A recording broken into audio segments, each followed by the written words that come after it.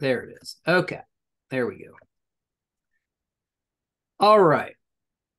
So, um, I was supposed to go to Israel in 2020, but COVID came and scrapped that. I was supposed to go with my congregation here, but that got scrapped. So, CGF Ministries does tour. They've done tours to Israel several times. If you guys want to go on a tour, I recommend going through CJF. Look them up.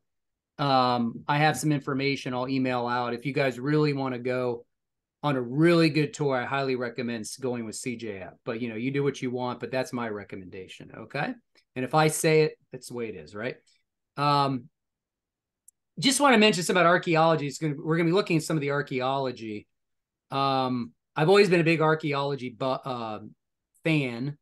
I certainly am no expert, but I've had plenty of books on archaeology for years. I mean, I've had, books and books, popular level books, advanced level books. These are some of the books that I still have, stuff on archaeology of the New Testament, Old Testament. But there's a lot of debates in archaeology, of course. There's a lot of archaeologists who don't agree on certain things, and they have different worldviews and different perspectives. I'll talk about that. But there's a lot of good books on archaeology. These are some of the newer ones. I don't know if you guys remember. You probably don't remember this. I had Titus Kennedy on a Zoom call. He talked about the Exodus. It was about 2 years ago. I think I had to remove that due to Titus's request. Something came up where I had to have that removed from my YouTube channel. But Titus is a man. If you want to get his books on the right here, there's another one Daniel Hayes wrote. But there's some really good books, general level, introductory level books on archaeology. So good stuff out there if you want to go deeper. This is a really good book that really critiqued what happens in biblical theology is that sometimes when you study theology, when you get into like the deeper level stuff, or you read books and you deal with the guys that are theologians or historians or archaeologists, sometimes they make a divide between theology and faith. Whereas like they'll say, well, the theology of the Bible is what matters. Who cares if it's related to historical events, real historical places? We don't really know much about that. So who really cares in the end of the day? God's a theological, the topic of God is theological, right? Theology is a study of God. But this book was a response to that, saying that we need to be able to merge our theology and history together. They need to be merged together, okay? So that was a book that was written a ways back.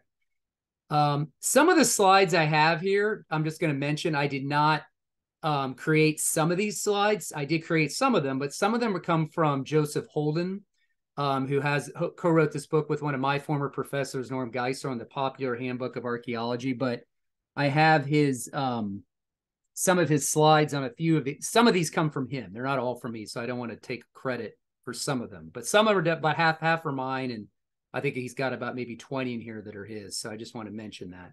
But anyway, I want to give him credit. This is a good definition of archaeology. What I'm going to do is, through this presentation, I'll talk about some of the archaeology, talk about a little bit about me in Israel, give you a few pictures of ourselves. I don't want to talk so much about myself, just I want to talk about some of the things I saw personally. And then I'll talk about Israel in the end, what's going on there, and, what we need to be praying about, and of course, have some practical applications, okay? But this is a good definition of archaeology. Archaeology is a study of the human past using material remains. These remains can be any objects that people created, modified, or used. Portable remains are usually called artifacts. Artifacts include tools, clothing, decorations. Non-portable remains such as pyramids or post holes are called features, okay? So definitely archaeology is a study of the past, no doubt about that, from National Geographic. Whatever you want to think about them, that's a pretty good definition. When it comes to archaeology and an archaeologist, the guys that do this for a living, there's different schools of thought. There's always been archaeologists that have basically sought out to be really critical of the Bible and really been skeptical of the Bible, whether it's recording real historical places and real events, and they're overall just very critical. They're called minimalists, and I'll talk a little bit more a definition what a minimalist is. And then we have what are called maximalists, and that's more like a traditional approach that The Bible records real places, real things, and that corresponds to the archaeological record, that they match. Okay, there's a correspondence between the two, and they're not quite as critical and skeptical of the biblical text and the archaeological data. Okay, and there's some that just don't care. They just study archaeology and they really don't have a stake in the game or whatever. But the goal is to, when you think about archaeology, it's there to help kind of illuminate the biblical record. Yes, we worship God, but this is a God who acts in history. There's a nation he called out called Israel, in a real place, a real time, real people, real events. And why God decided to do this, I have no idea. Why he chose to dwell in a specific land with a specific people group that's just as fallen as any other people group, and why he decided to do all his reveal himself in a very selected place. I don't know why, but I'm not smart enough. That's why God's God and I'm Eric. Okay. But like I said, archaeology certainly helps confirm the biblical record as being historical, and it's like an apologetic tool we have in our arsenal. It's not the only thing that shows the Bible's the word of God. It simply shows the Bible's factual. Now, I talked about this a few weeks ago before I went to Israel about going over the reliability of the Bible. Archaeology is one thing you can use. It's not the only thing, but it's one thing that we have in our arsenal. Okay. Now, there are some objections to archaeology. Some people are just skeptical about history in general. Some people think history is just not knowable. It's kind of what we call a self-defeating statement. It doesn't meet its own criteria because you're really relying on your own historical knowledge to make that claim. But some people are really radical and they just think, well, we can't know anything about history. It's in the past. We can't know anything. There's no way to get back there and we can't figure it out. And, they're just really hyper skeptical. Sometimes the worldview of the archaeologist plays a role, the way they view reality, of course, whether they're an atheist or a theist, a Christian, or whether they believe there's a God, or whether they're just a materialist or an atheist. That's going to play a role in how they look at the archaeological data. A lot of times people say, well, the evidence is just so fragmentary. And it is true. Most archaeological evidence is not exhaustive. I mean, some of it is, some of the places where I visited Jesus's events, the events of Jesus, they're not 100% certain, like, okay, this is exactly where his crucifixion was here and the empty tomb was here. They're all possibilities. Okay. And there's evidence weighing in that says some locations are more probable than others. It just depends. But, archaeology, remember, all this stuff is from thousands of years ago. It's been buried. A lot of it erodes over time. So, we're fortunate we can find anything. Some people may say archaeology is not like a science, but really it is a science, because your science is a study of the past as well as the present, but it studies singular events in the past, like archaeology does. You look at a singular event that happened, it's not repeatable. Like the Exodus hasn't been repeated, or the creation of the world hasn't been repeated, or the time of Jesus and what he did isn't repeatable. That hasn't happened since, as far as him rising from the dead and stuff like that. So archaeology is kind of like a science in a way. And then, sadly, some Christians, like I said, they make a big divide between their history and faith, where they'll say, well, all we need is faith. I have faith in Jesus. I have faith in God. And it doesn't really matter whether any of the events in the Bible happen. And I once saw a debate between a Christian apologist and another guy over the resurrection. And the skeptical guy said, well, I don't think it really matters whether Jesus physically rose from the dead. All that matters is we have hope in our hearts. We have hope. And of course, that just doesn't make any sense. You can't make such a big divide between history and faith. So, like I said, sometimes archaeologists or people study history, they reject the miraculous. I've talked about this before. They have a worldview where they won't accept the miracles of the Bible. Therefore, they're going to have a hard time accepting some of the events in the Bible, right? And there's this thing in archaeology and history called the principle of analogy, where they think unless you can repeat it in the present, whereas some things happen in the past, if you can't repeat it in the present, then it didn't happen in the past. So they think unless we see like resurrections today, it must not have happened in the past. Unless we see people giving sight to the blind, it must not happen in the past. So that's kind of a silly criteria, but that's just the way sometimes historians are with their stubborn modernism. So anyway, now I gave an example of, I talked a little bit about minimalism. And when I was in Israel, this guy's name came up a lot because he teaches at Tel Aviv. He's professor of archaeology at Tel Aviv. He's actually Jewish. His name's Israel Finkelstein. He's a well-known archaeologist, and he wrote this book called The Bible and Earth really quite a ways back. I think it was like the early 90s. But he's what we call minimalist, meaning that remember, he's not a believer. I think he's actually just a Jewish, like a secular Jewish person, just culturally Jewish, no strong belief in God or anything. But he believes that only a bare minimum of the Bible is historically trustworthy. That's what it means to be a minimalist. Okay, and so minimalists are more skeptical of the text. They just have such a high standard of what can be found in archaeology. They want everything to be rock certain sometimes. So, or they just, they're just hyper skeptical. Now, a guy named Kenneth Kitchen, this is a great book, by the way, if you can get it. When he wrote the book on the reliability of the Old Testament, he's passed away now. He actually critiqued Finkelstein in his book here, and he said that Finkelstein was, and his co-writer were very misinformed, and so he was pretty critical of Finkelstein. And he talked about that in the book. You want to get the reliability of the Old Testament, kind of compare Finkelstein's work with Kitchen's work.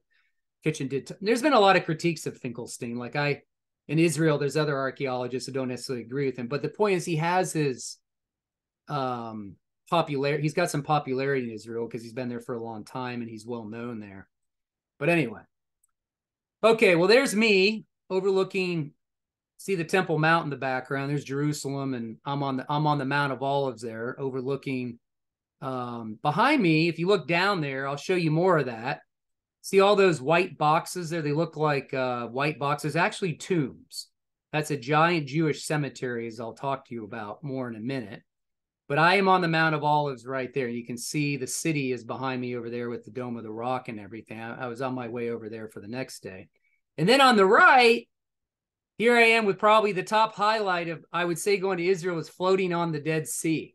Okay, I have to admit it, that floating there for 45 minutes, literally you cannot move, you can't be turned over, you can't be pushed under, you can't get tired. It's perfect.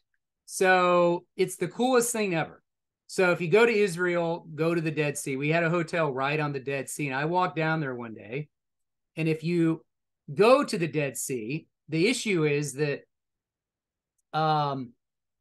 they have this high salinity of, the salt minerals, right, to concentrate the bottom of the lake. And so it's so salty, you can't inhale the water, right, because you'll get sick. But I mean, when you walk out to go into the Dead Sea, it's kind of like rocky, it's like salt rock. It's like you'll kill your feet.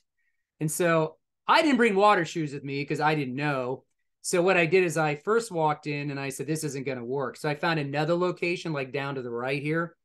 And I found a spot that was really smooth. Walking out the Dead Sea was much smoother. And then I got to my spot right here. And I floated for like 45 minutes, just staring up at the sky, not worried about anything. So it is the coolest thing you ever experience. So anyway, that was one of my highlights of Israel, is definitely the Dead Sea. And the Dead Sea is absolutely beautiful. It's gorgeous.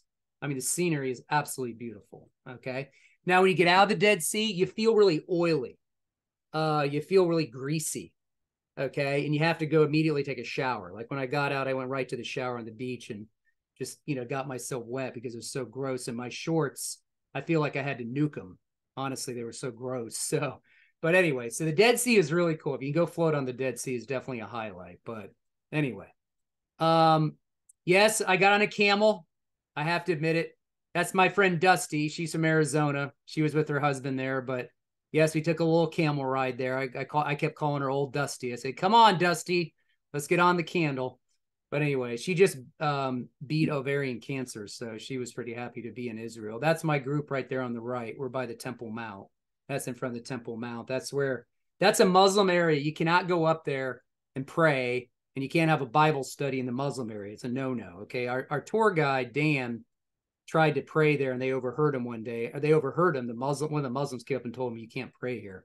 So they're really adamant about that. Okay. So we have people with us from all over the country. There are people from Texas, Arizona, North Carolina. But anyway, so that's just a couple pictures. I don't want to put up tons of pictures of myself. But most importantly, in Israel, I went to the Elvis restaurant. Look, Elvis Presley is on fire in Israel. He is so cool there. So anyway, they have an Elvis restaurant, an Elvis diner we went to, and I had a nice big cheeseburger there, and it was really good. So anyway, Elvis is big in Israel. How about that? I just want to share that. Okay, so now I got through that. Let's talk about some of the archaeological discoveries, some of the things that I thought were really cool.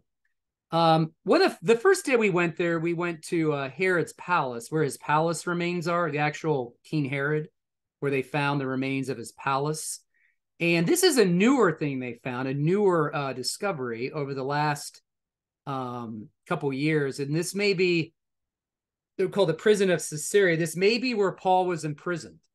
Okay, because this is the palace where Herod's palace would have been. See that flooring there, the mosaic floor that's still there. They found that. Isn't that cool? It's actually, they found that. That's still there. That's from the 1st century.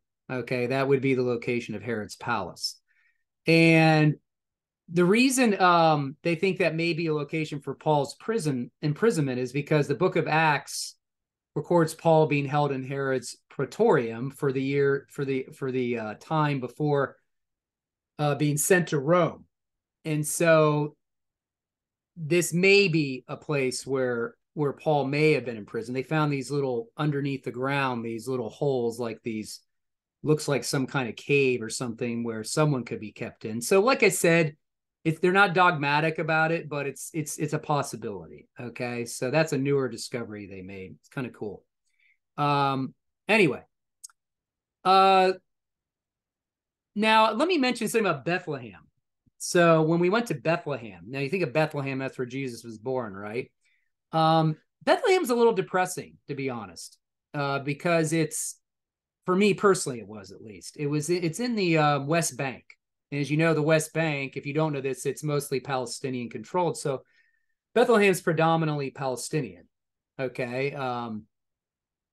Tourists are welcome there. They'll let tourists come in. Jews do not go into Bethlehem, though. Generally, Jews do not go into Bethlehem, very, very rarely.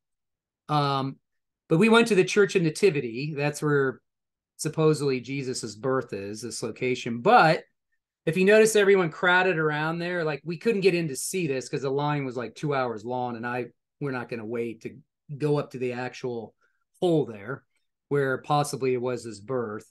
But let me say this, my observation of some of these sites, and when I'll show you the Church of the Holy Sepulchre Church, a lot of Christians they enshrine these places. There's lots of Orthodox Christians, there's Armenian Christians, there's Catholics, there's Eastern Orthodox.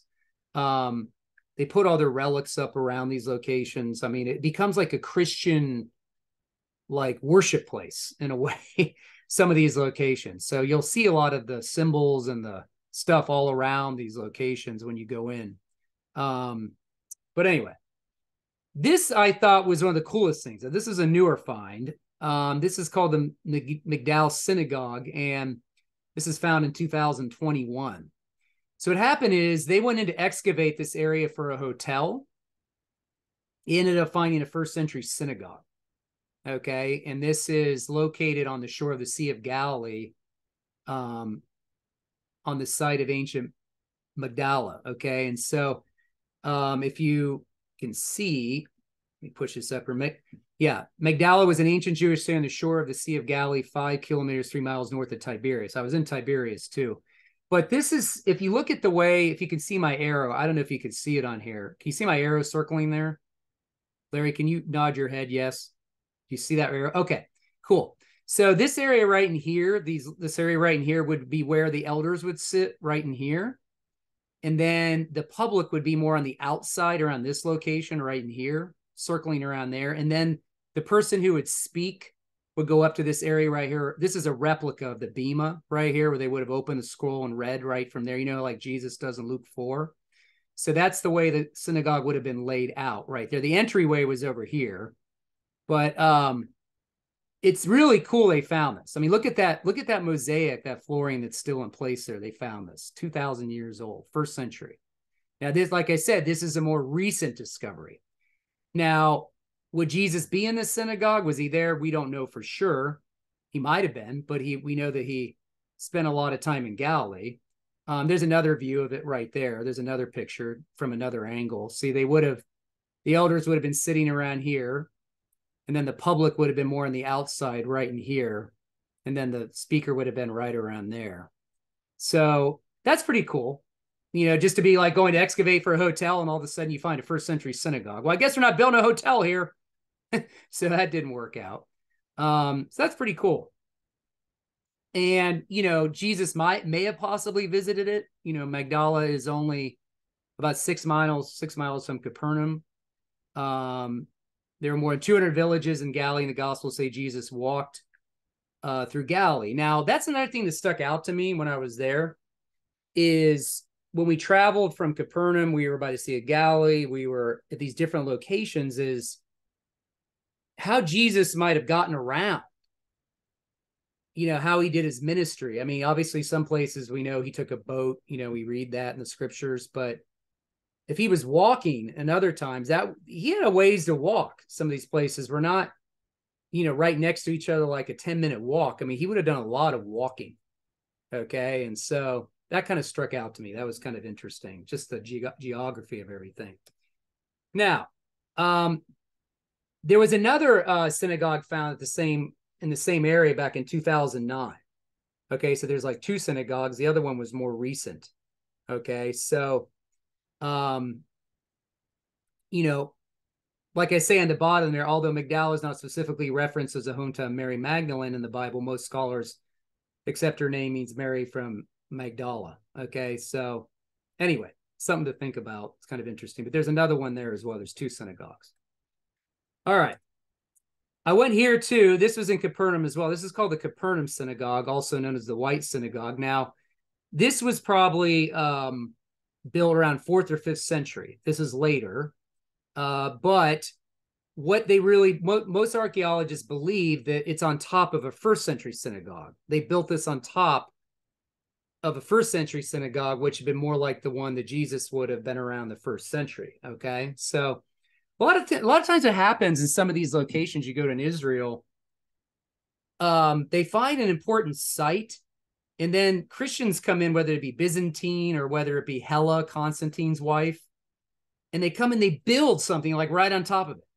They'll like build a church or build a monastery or build something that's really significant. It's interesting. You know what I mean? Like a memorial or something. They just come right in and like build something right on top of it. So it's fascinating. That happened. Hella's had a heck of it. Hella was, you'll see Hella, she had a big influence in some of these things. So kind of interesting. Now I was on the top of Mount of Olives here. Like I said, this was kind of cool for me. Now, see, I showed you this picture. So they made this, when you walk around the Mount of Olives, they also made this giant concrete model. It's not like a little model. See the people over here, right up here in the corner. They're overlooking it. I was right there. You can look down and see this giant replica of Jerusalem, what it would look like at the time of Jesus. Like there's the temple right here in the let me go back there. There's a temple right there, and then there's all this other, see the surroundings. So they made this giant concrete diagram model. It's so cool.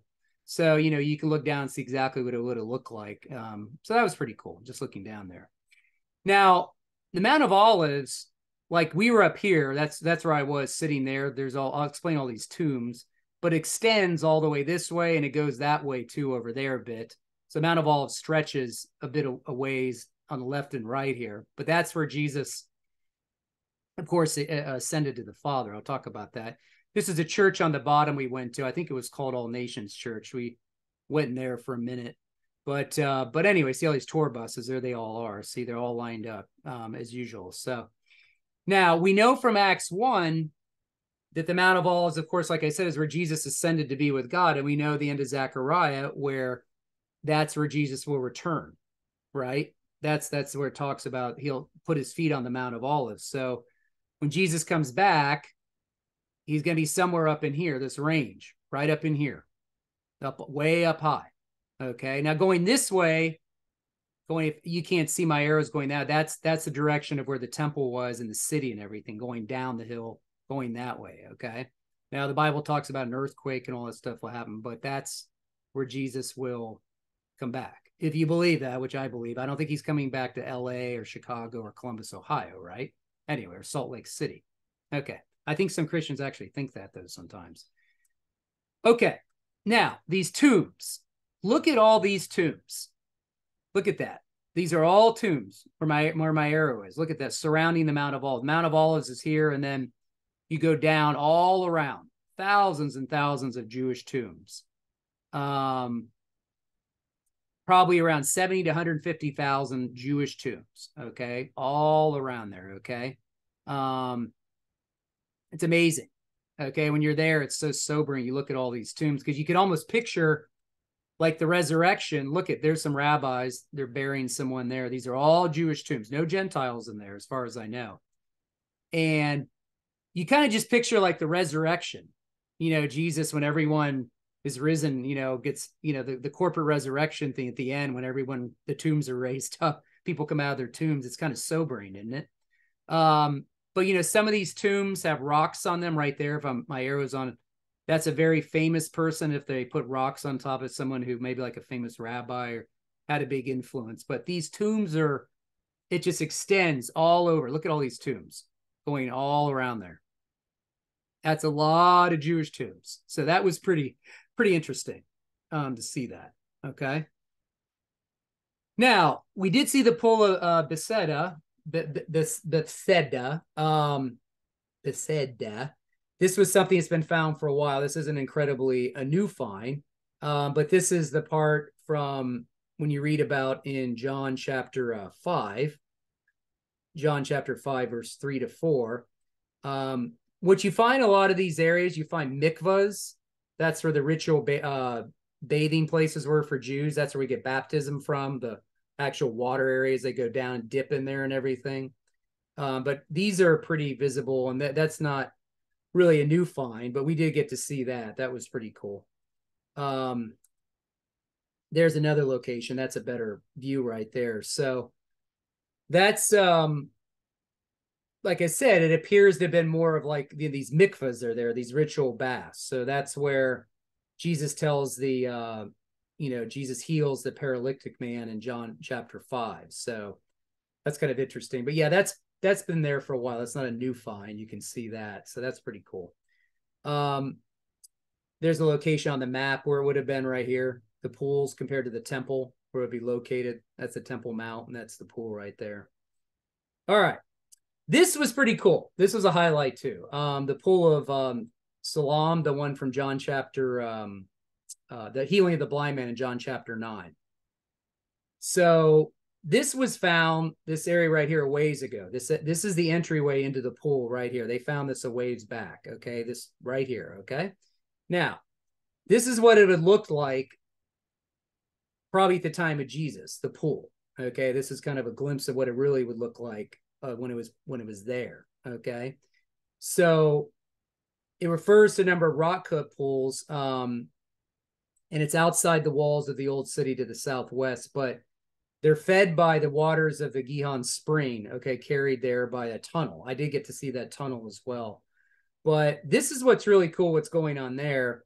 That's another picture looking up what it would look like in the past. Kind of looks like, hey, let's go swimming.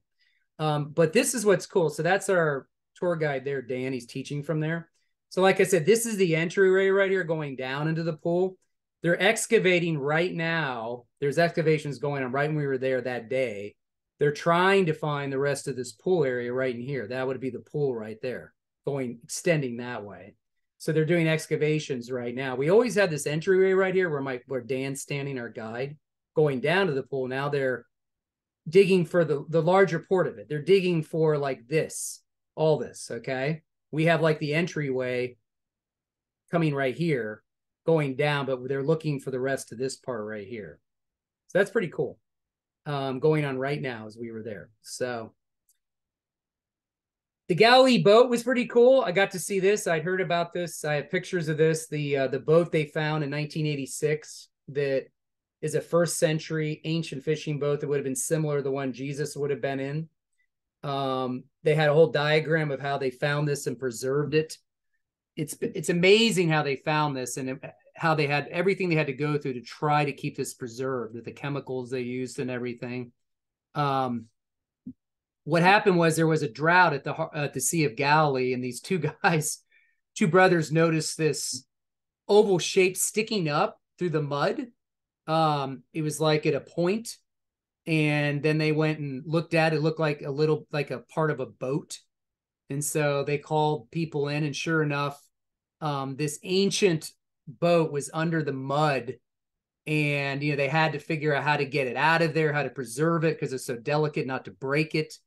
They had to use all these chemicals. There's you can look it up online, the process they had to go through to preserve this boat. So that was pretty cool. I mean, and it's very, like they say, it's a first century fishing boat similar to the one Jesus would have been in. Whether he was in this one, I don't know. But, of course, they had a lot of fishermen then. Fishermen, of course, and Jesus, of course, went out on boat as well. So that was really cool to see that. Now let me talk a little bit about the Dead Sea Scrolls and Qumran. I don't know how much you guys know about this, but I got to see this site, and this has always been an interest of mine because I was studying this years ago, and I'd seen lectures on it. I went to a lecture in Cleveland on it. I went to a lecture at our old congregation on it. Actually, I think we had two scholars come speak on it. So this isn't anything new. It's not new information, but if you want to get this book here, this is a good book starting point. But so what happened is there's a group of Jews called the Essenes, and they break away from the religious establishment. They think that the priesthood in the temple is corrupt. They think the leadership is corrupt in general, the Jewish leadership. And they break away and go out to the desert, and they start their own community. Okay. And they're very eschatological, meaning that they think the judgment is coming, that God's going to bring judgment, and he'll only preserve the righteous remnant, the Jews who are the righteous ones that are pure. And they believe in actually two different messiahs, one who's priestly and one who's royal. They have a teacher called the teacher of righteousness. And I did see these caves. I saw these are the caves right up in here where they found these scrolls, right in here. You know how it happened. There was a young Arab shepherd boy who was looking for his goat, I believe. Might have been his sheep. I think I have it written down here. His goat, yeah.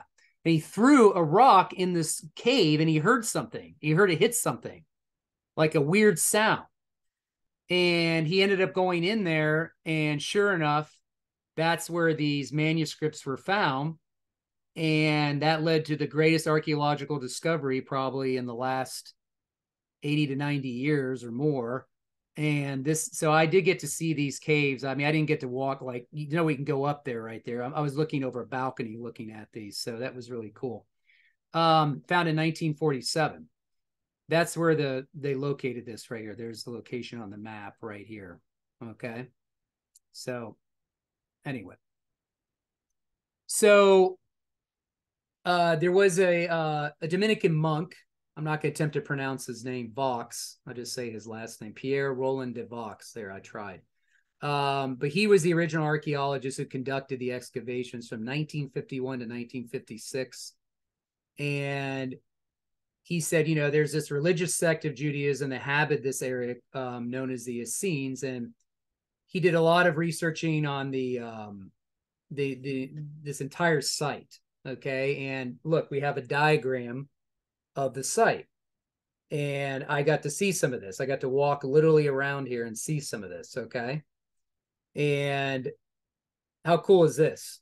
So there's like a meeting hall, dining hall, there's places they bathe where they obviously have to stay pure. There's a mikvah right there. That's the mikvah.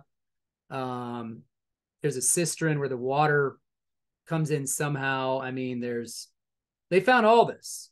Okay, this is really cool. And there I was walking. That'd be an area I was walking around right there.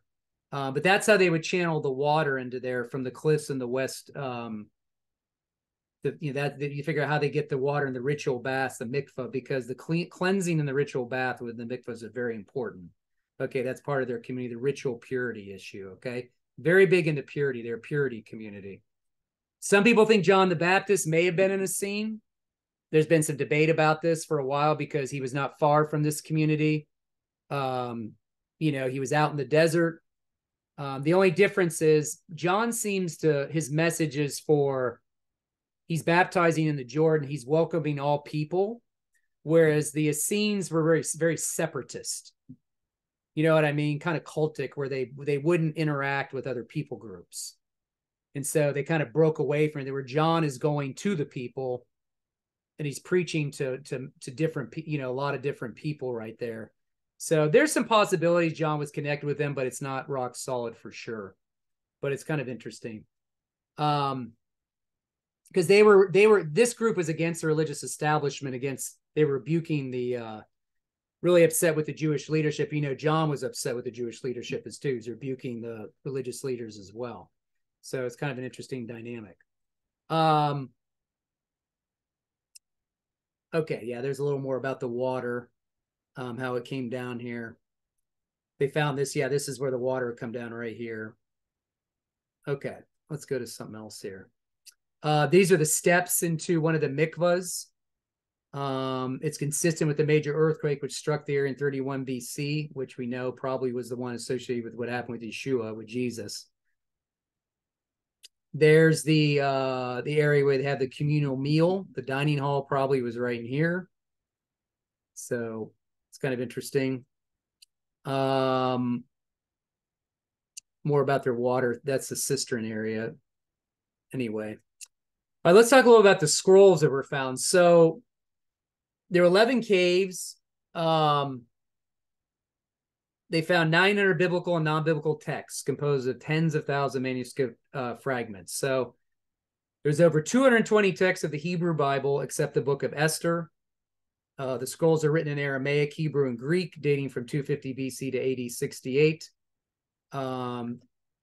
There are also over 400 apocryphal and pseudepigraphal scrolls. That's you talk about the apocryphal literature and the pseudepigraphal literature. That's some of the stuff that's written between both the New Testaments. Between the time of the Old and New Testament, right? You have that gap period of time called the intertestamental period. You can read all those pseudepigraphal writings. You can read the apocryphal writings as well. But what's cool is they found a complete book of Isaiah, which now is probably the oldest copy we have of Isaiah. They found a commentary in Habakkuk.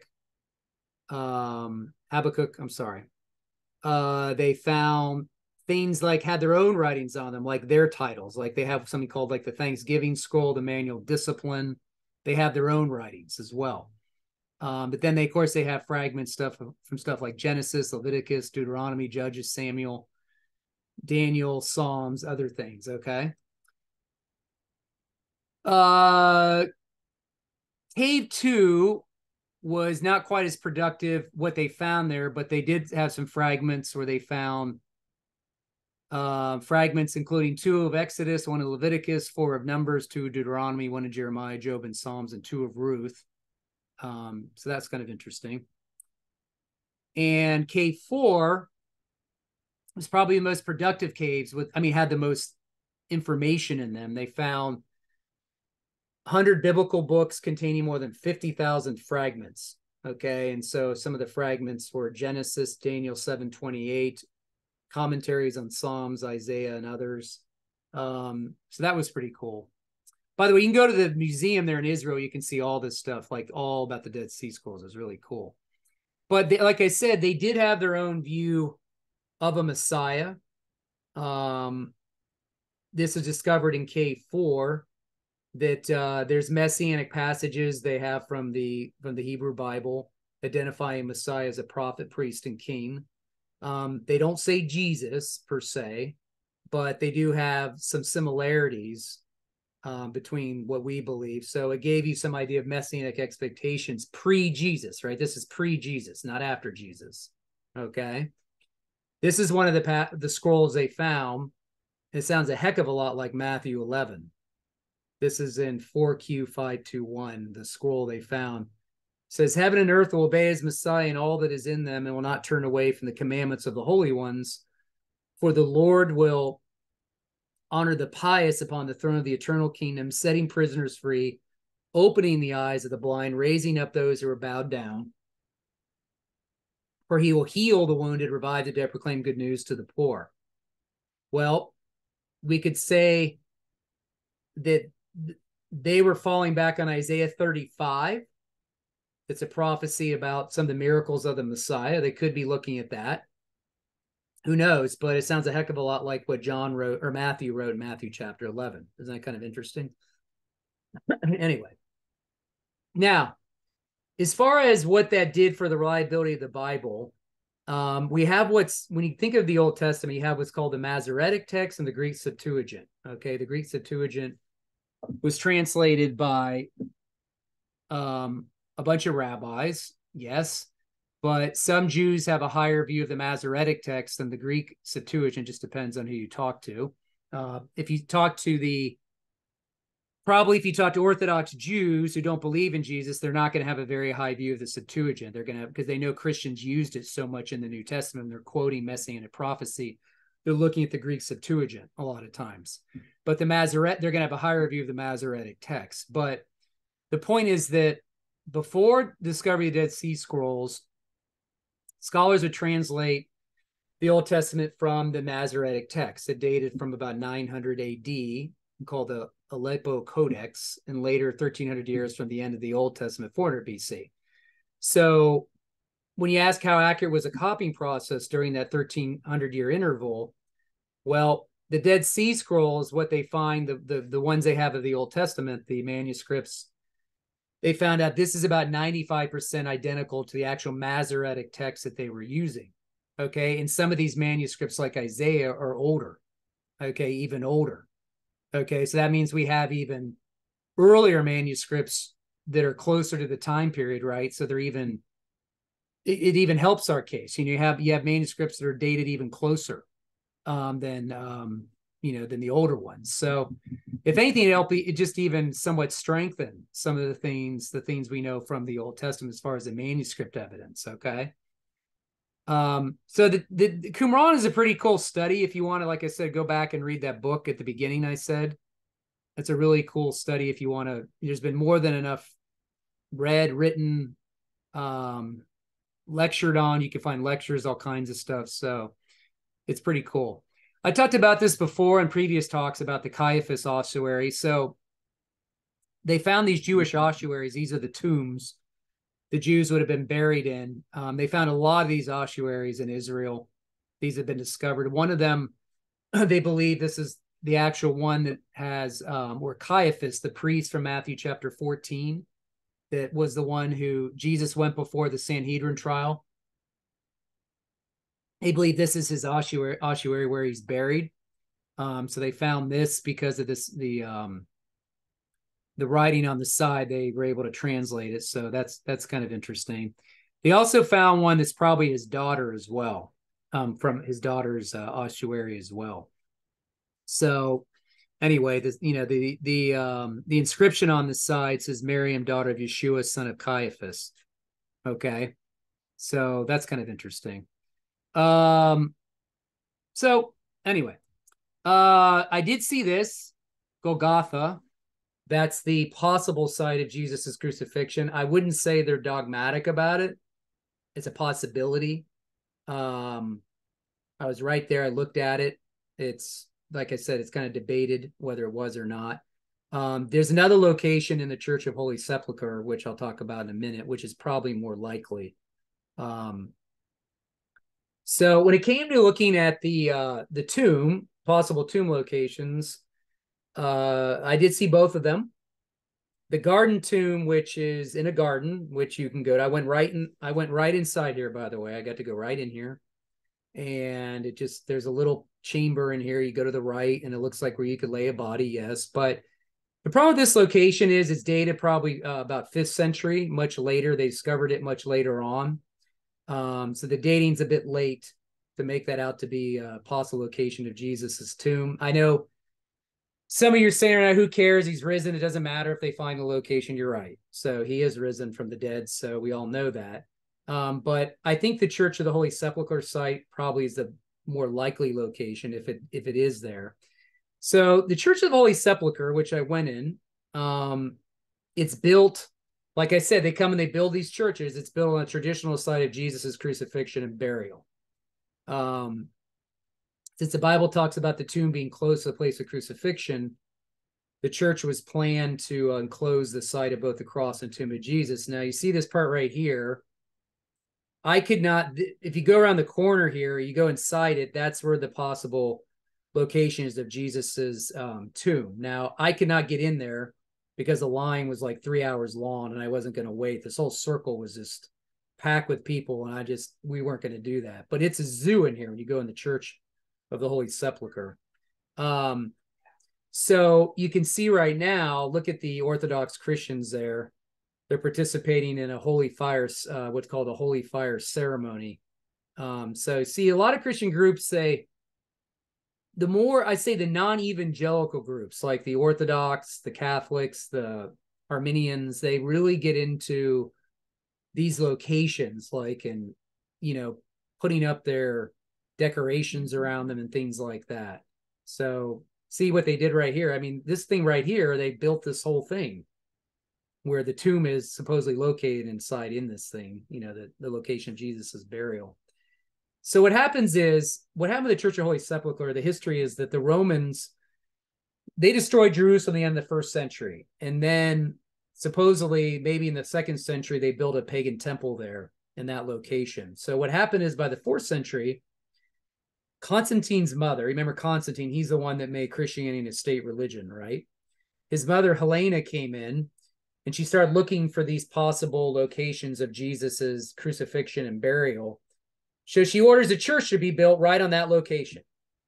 Isn't that shocking? And so that's what they do.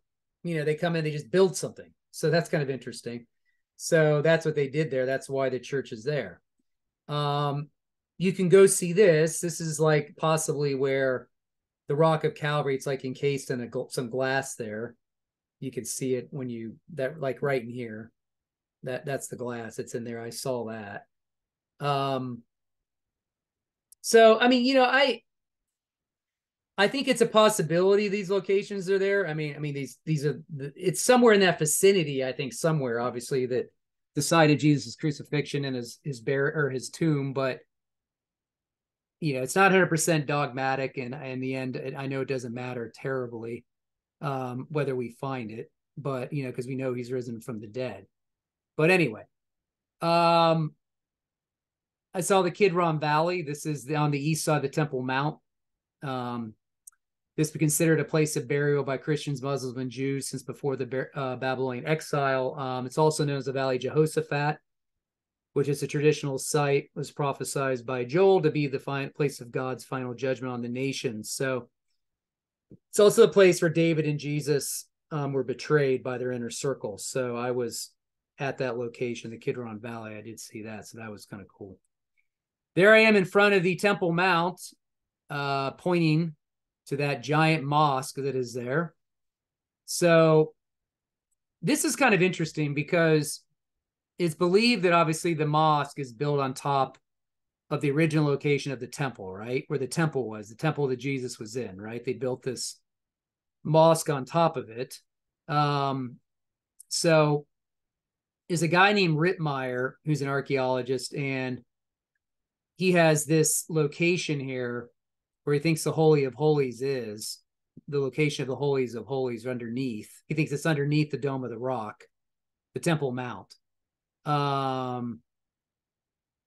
So that's kind of interesting. Yeah, he thinks that's where it's located right there. But at the end of the day, here's what's going on in Israel. So you do have some Jews there that want a third temple. If you go to the Temple Institute website, you can read about it there. It's called, just go to the Temple Institute online. There are some Jews that do want a third temple. They have everything they need for a third temple, everything except a location and a way to break ground. Because they can't break ground in this location because there's going to be a war, right? If they try to go in here and try to erect a temple here, try to rebuild a temple where the Dome of the Rock is, where this mosque is, it's going to cause World War III, right?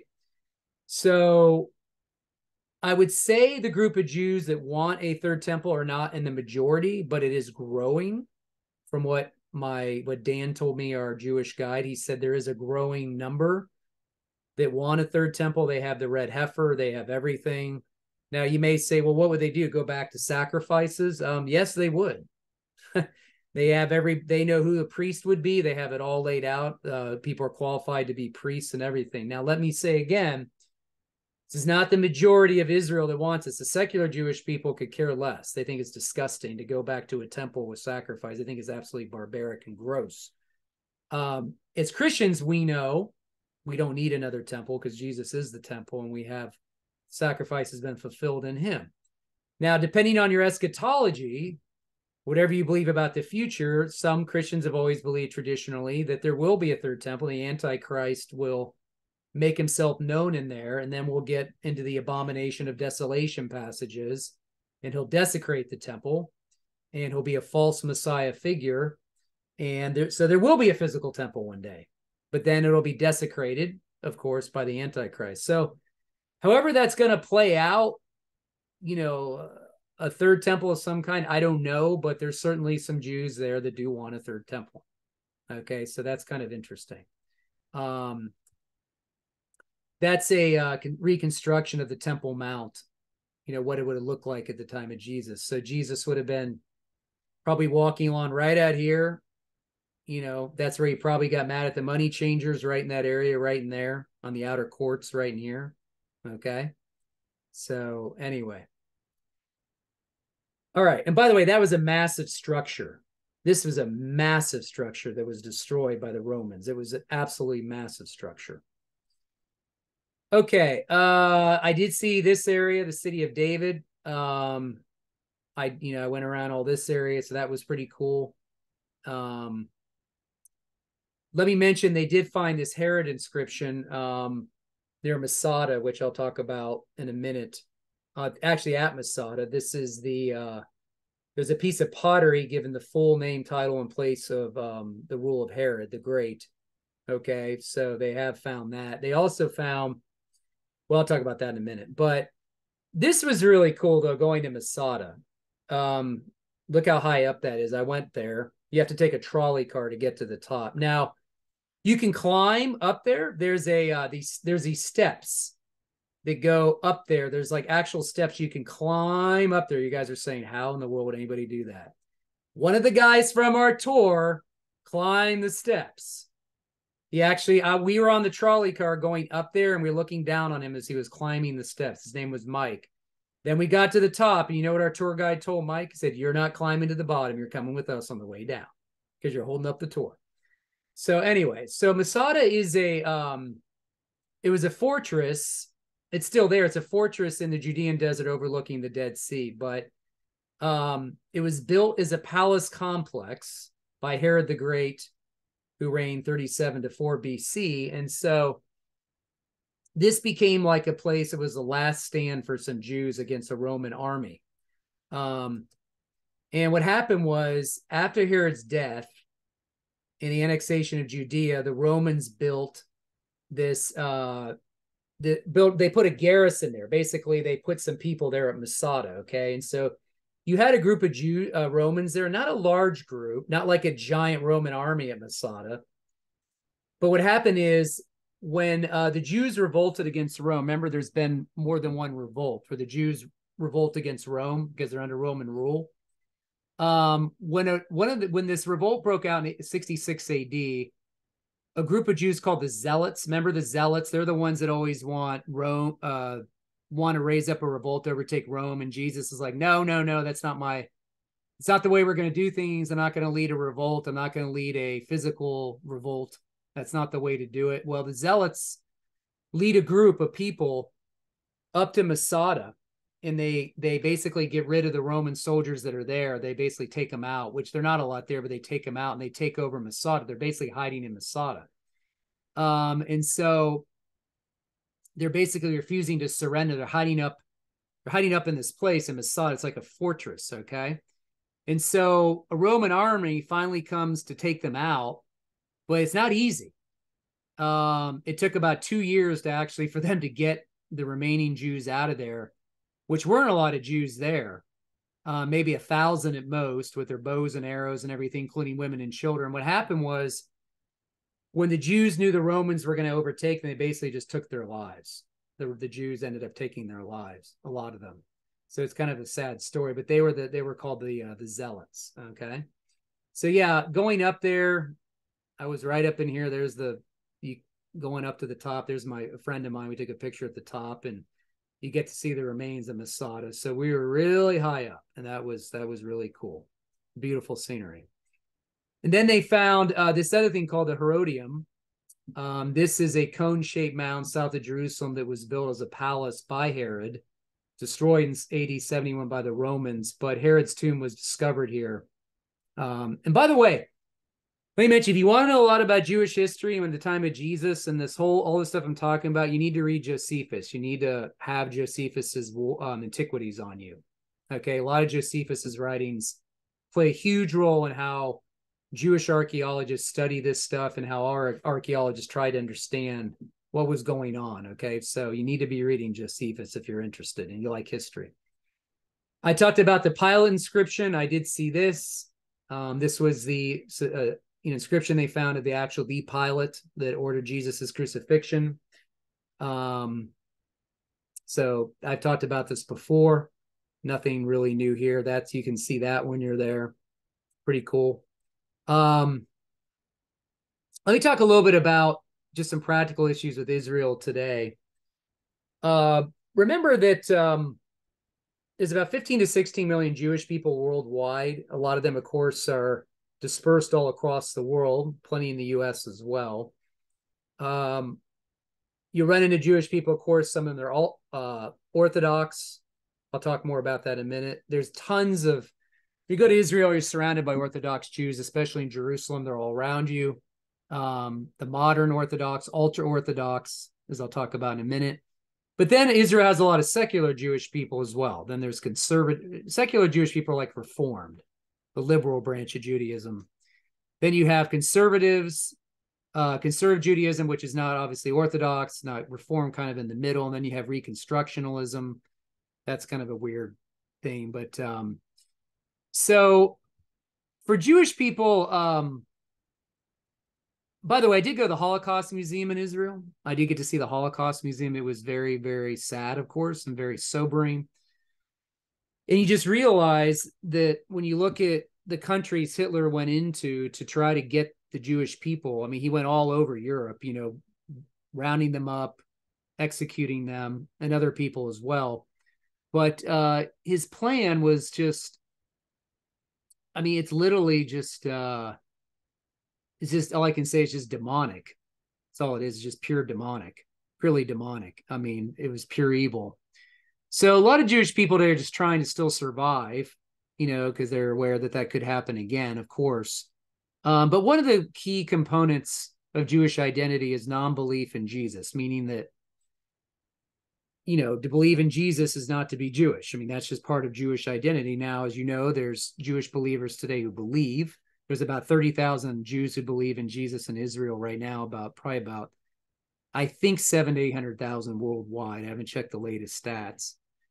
But many Jews today are concerned about what's called tikkun olam. That means making the world a better place through justice and righteousness, through ethics, very big into ethics, not so much beliefs, like getting perfect beliefs, but ethics and doing the right thing. A lot of social responsibility.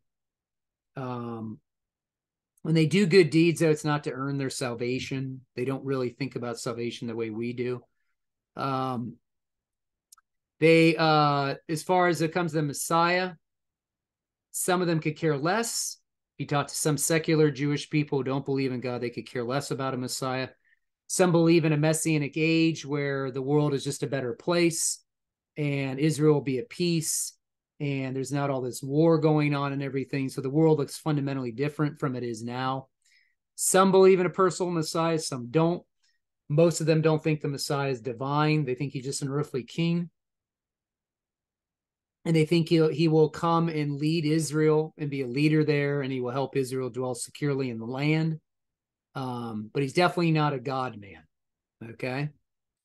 So in the first century, you got to realize there were a lot of Judaisms, not just Judaism. It's not like Judaism and Christianity. It's like, are you part of Christianity? Are you part of Judaism? They don't have those categories. Okay. They, like we do today in like world religions textbooks where you study Judaism, Islam, Christianity, Buddhism, Hinduism. They don't think in those categories. Okay. If you're Jewish, you're just part of the Jewish world, and you may be part of one of these sects. You may be part of the Essenes, like I showed you, the Essenes. You broke off and went out in the desert. You may be one of the Pharisees. You may be part of the Sadducees. You may be part of the Zealots. Or you may decide to join up with Jesus and his followers, who were called the Nazarenes. That's what it says in the book of Acts. Paul was the ringleader of the Nazarenes. We also have possibly 20 other sects or subsects at that time. Okay. Now, what happens is through history and time and the issue of our faith evolving out of Israel, and also the destruction of the temple in 70 AD, is that the Pharisaical Judaism, there's only two sects that survive. Pharisees survive. They become rabbinical Judaism today. And the followers of Jesus evolve into being Christianity, which is now separate from the Jewish starting point, really. Most Christianity today has nothing to do with anything Jewish, you might have noticed. That's because of centuries and centuries of de-Judaizing the faith. We just de-Judaized it to the point where it's just, there's not much anything Jewish about it, even though most Christians would say, yeah, Jesus was Jewish, Paul was Jewish, and yeah, this took place in Israel, but they don't quite get the full context sometimes. So, of course, you have Messianic Jews today. Messianic Jews are just a continuation of those Jewish followers of Jesus. They're nothing new. They're just a continuation of that, of the Paul and the apostles, really. Most Orthodox communities in Israel, they're very observant of Jewish law, but they will mix in a little bit with the secular world. They won't separate as much. But when you get to the Orthodox, the ultra-Orthodox, sometimes called the Haredi Jews, they're more separatist, a little more separatist, and a little more stricter, obviously, than modern Orthodox, right? Obviously. So Hasidic Judaism, they're more strict too, a little more separatist. They're in New York as well, but they definitely very, very, very anyway, much more strict, much more observant. So if you go to Israel, one thing you will see is you'll see these posters of this guy right here. They're sometimes on street signs. This is Rabbi Schneerson. He passed away in the mid-90s. He was a rabbi in the Hasidic Jewish movement. And within Hasidic Judaism, there's leaders who are called a tazik, which means a righteous man. Okay. And the rabbi is viewed as like a righteous man. And they view this guy Schneerson as like a tazik. Okay. And when he died in 1994, some of his followers thought that he was going to come back, and they actually think he's the Messiah. Okay. So these little posters around here are supposed to be of him like saying, they don't know what he's saying there, but it's a sign that he's really the Messiah. That's like their messianic figure. Kind of interesting. There was a table when I went out in Jerusalem, they had a table about him. Now, when you go to the Western Wall, where all these Orthodox Jews are, where I was, where I got to go down there later on in the day, notice all these Orthodox Jews. These are all Orthodox Jews, mostly, all right here, okay? And you go back in these little sections right here. See these little openings right here? These are prayer rooms. You go back in, there's little Jewish libraries back there, like rabbis praying, sitting there studying the law, studying Torah back in here. Because do you know that in Israel, you can get a subsidy from the government as an Orthodox Jew just to be paid to study. You want to study the Torah or study rabbinical literature as well. They'll pay you to study. And so you get a subsidy for your family and you're poor. You don't get a lot of money, but that's what a lot of these Orthodox guys are doing. They don't work a regular job. They're just studying all day. The secular Jewish people in Israel, they can't stand it because basically their taxpayers are going towards this and they want these Orthodox Jews to get a job. So they're not happy, okay, with these Orthodox Jews. They're all over the place. They're just living off the government, okay? So that's kind of a point of tension, okay? Now, the one thing that I realized, you guys you go to the wall. If I go to the right here, there's that wall with the little pieces of paper with prayers on them stuck in the wall. All this made me appreciate this, that we have direct access to God through the Messiah 24 hours a day, that Jesus has broken down all the barriers. He fulfilled the priesthood. He fulfilled the sacrificial system, and we have direct access to God. We don't necessarily have to go to physical structure, but it also made me very sad to see these Orthodox Jews praying all day long and spending hours and hours doing this, and they don't know their Messiah. Just hours and hours. And it's tragic. I mean, it's tragic. You know that, right? It's just tragic. And that's why, let me skip ahead here to Romans 9. When Paul talks about how he was wished to be cut off from the Messiah. He wished to be cut off or cursed from the Messiah so his kinsmen, according to the flesh, would know their Messiah. He's having this anxiety about unbelieving Israel in his day, right? He says they have the blessings, they have the covenants, the temple service, the promises, they have all this stuff, and they don't know their Messiah. So he's very, very bothered and troubled. And that's the way I bet he would feel right now. If he looked down here and saw these Orthodox Jews, he'd be saying, oh, you know what I mean? I'd rather be separated from Messiah so they would know their Messiah. That's how burdened he is. Just a couple last things. Israel has a population of 9.73 million. That's the latest stat from March 2023. 73.5 are Jews of all backgrounds. 21% are Arab. And then you have the remaining 5.5% of a mixed people. Sometimes they're Christians. Remember, there's Arab Christians there too. And let me say also that walking away from Bethlehem, when I saw those Palestinians there, and I talked to an Arab Christian there, I'm heartbroken for the Palestinians. You know why? Because they have no leadership. They really don't have any leadership. We gave the Palestinians hundreds of millions of dollars, and it's been embezzled. It's been taken. They've been misled. The people have been, they have Hamas, this terrorist organization, but they really don't have any leadership at all. So they don't have any advocate. They don't know when to advocate for them, be an advocate. So, be praying for the Palestinians as well, because a lot of those people are, sadly, the consequences are there from poor leadership, and they're living out the consequences of having no leadership and poor leadership. So, they're poor. A lot of them, can't make ends meet. It's very difficult. Okay. So let's be praying for them. I also have a friend that is working on Palestinian-Jewish relations. He's trying to bring reconciliation there to get them dialoguing with each other. Of course, they have a long ways to go, but, like I said, secular Jewish people are all over Israel. They don't necessarily believe in God. You don't have to believe in God to be Jewish. As I said before, many Jewish people don't believe in God. And that's the way it is in the U.S. as well. And so anyway, remember what Paul says in Romans 9 or Romans 1?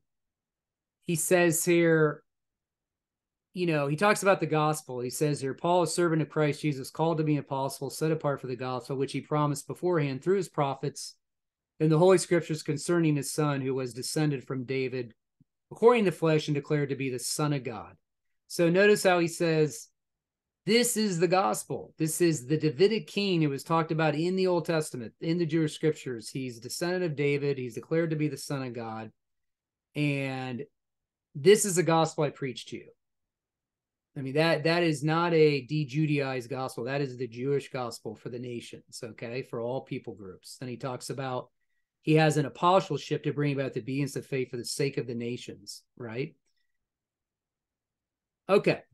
So having said that, let's be praying for Jewish people to come to faith, be praying for the peace of Jerusalem, be praying for the Palestinians. And I guess it's discussion time. Those are some of the highlights from my trip. There's many, many, many, many more things I could share. I have thousands of pictures, but that would take hours. So we're not going to do that.